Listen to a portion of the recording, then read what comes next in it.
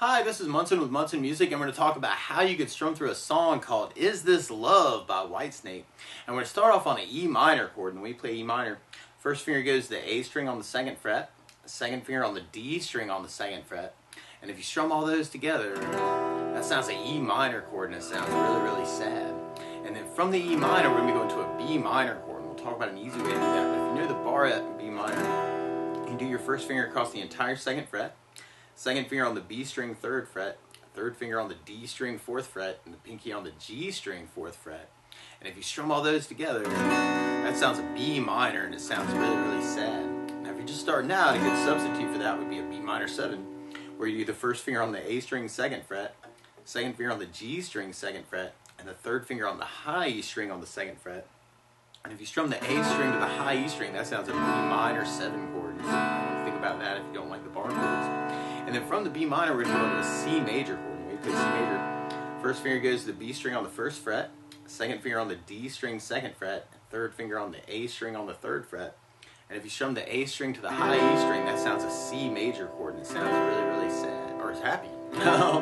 So through our intro and our verses, we got kind of E minor, B minor, C, E minor, B minor, C, E minor, B minor, C, and there's this really cool bass punch where you kind of go third on the A, second on the A, open A, and then third on the low E string, and then first fret on the low E string. So you kind of hear that C, B, A, G, F kind of come in the bass part.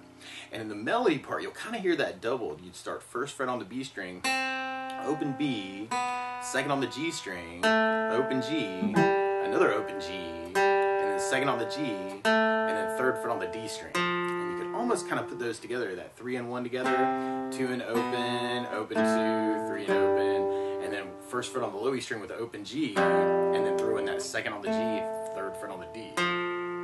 So C, B, A, G, G, A, F, kind of working those together. So you might want to kind of think about that for those punches. And that happens a good bit through the tune. Now if you wanted to back up that with just chords, you'd start on the C major chord, but then we go to kind of a G major chord. When we play G major, first finger goes to the A string on the second fret, second finger on the low E string third fret, and the third finger on the high E string on the third fret. And if you strum all those together, that sounds a G major chord. And on that particular change, actually, you kind of hear where the A string on the second fret kind of comes out on that G chord. And that's called G/B, or a G major chord with a B in the bass.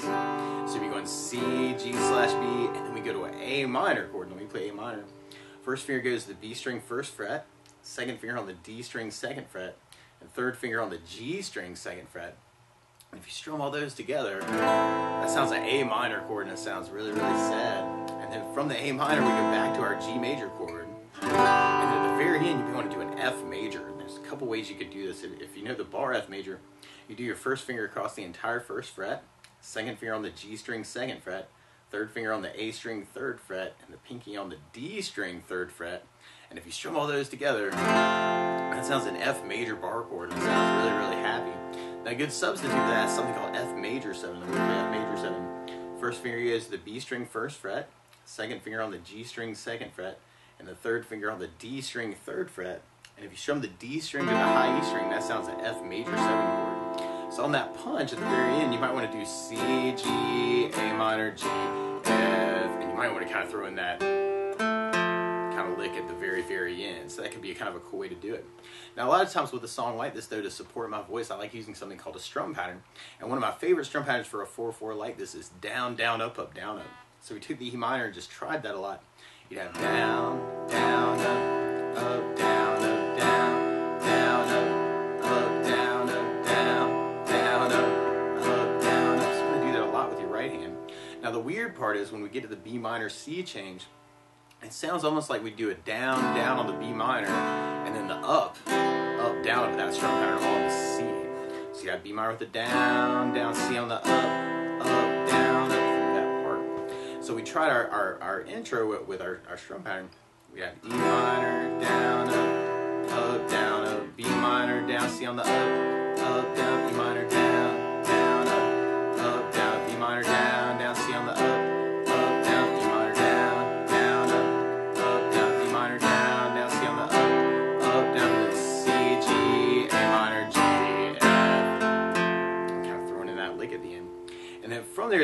into our verse part, which is exactly that same progression.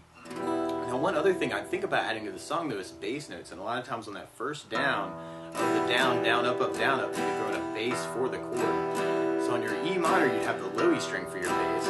On the B minor, you'd have the A string for your bass. And on the C, you'd have the A string for the bass. On the G/B, you'd have the A for the bass. On the A minor, you'd have the A string for the bass. And on your F major bar, you'd have the low E string for the bass. On the F major 7, you'd have the D string for the bass. We're going to use basses for that. So we tried our verse and kind of added in bass notes. We'd have E minor, low E bass, down, up, down, B minor, then A bass, down, C on the up, down, B minor, low E bass, down, up, down, B minor, then A bass, down, C on the up, down, B minor, low E bass, down, down, B minor, then A bass, down, C on the up, down, up, C, G/B, A minor, G, F. And then we'd be repeating that for our next verse. So we'd have our E minor, down, down, B minor, then A bass, C on the up, down, B minor, low E bass, down, down, B minor, then A bass, down, C on the up, down, B minor, low E bass, down, down, B minor, then A bass, down, C on the up, down, up, C, G/B, A minor, G, and then F, 2, 3 is kind of that lick. And then from there, then we go into our chorus part, and our chorus starts on C major, and then we go to a D major chord. When we play D major, first finger goes to G on the 2nd fret, second finger on the high E string on the 2nd fret, and third finger on the B string 3rd fret. And if you strum the D string to the high E string, that sounds a D major chord. It sounds really, really happy. And randomly, I'm kind of following the keyboard part for that particular chord change. The bass actually stays on C, and if you wanted to follow the bass, you could play a C instead of a D. But then from the D, we go to B minor, and then we have another cool little punch where you play 3 on the A string, 2 on the A string, and then open A, and then 3rd foot on the low E string. So it's kind of like the almost like our verse tag. So now we could do the C, G/B, A minor, G, and then we go right back to C again, and then our D major chord, and then our B minor, and we got that same push again, that C, G/B, A minor, G, but then we go to our F, and you can even kind of throw in the lick at the very end. So we try our chorus with our strum pattern. We have C, down, up, down, up, D, down, down, B minor, down, up, down, up, C, G/B, A minor, G, C, down, down, up, down, D, down, down, B minor, down, up, C, G/B, A minor, G, F, 2, 3. Now another strum pattern that I would think about using through the song, though, is something called a 16th note strum pattern. And this can be a little bit challenging, but very cool.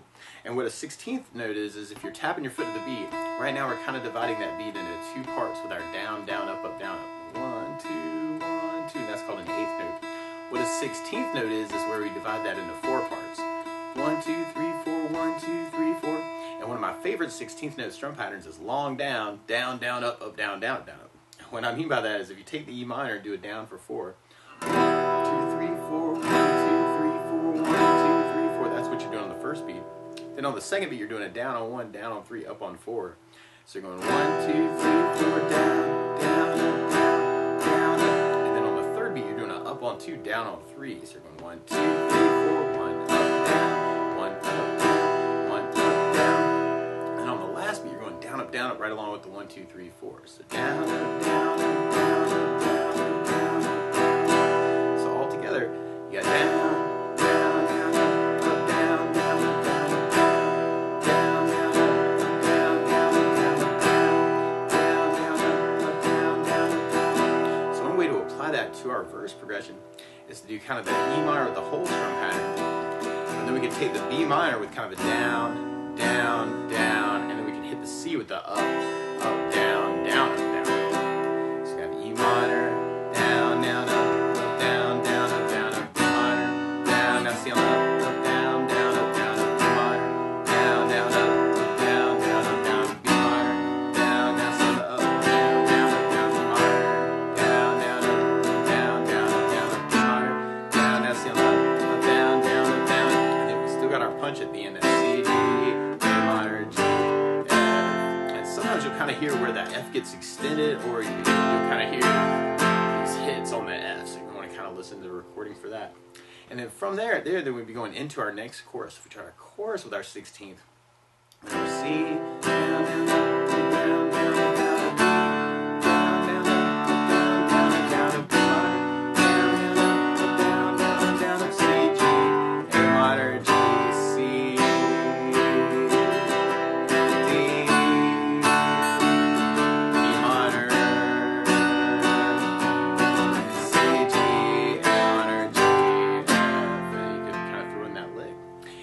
from there, and then we go into a solo part that's just like a kind of an extended verse part.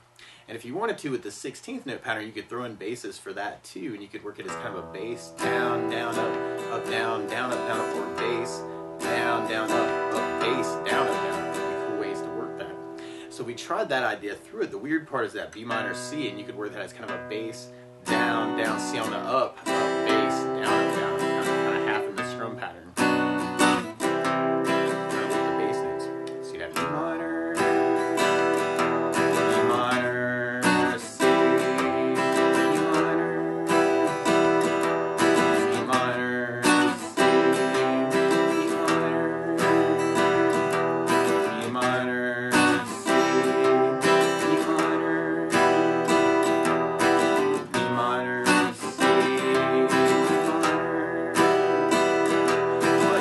Kind of take that and kind of embellish it too if you know other licks around the chords or other voicings for these chords or other strum patterns. That'd be a cool thing to kind of take all of these ideas and kind of mix them up a little bit. And then at the end we kind of got our punch, that C, G, A minor, G, F, and then we always kind of pick it up on the F and then kind of have our F push it there to kind of lead us into our last chorus. So we tried our last chorus with the bass 16th. We have C,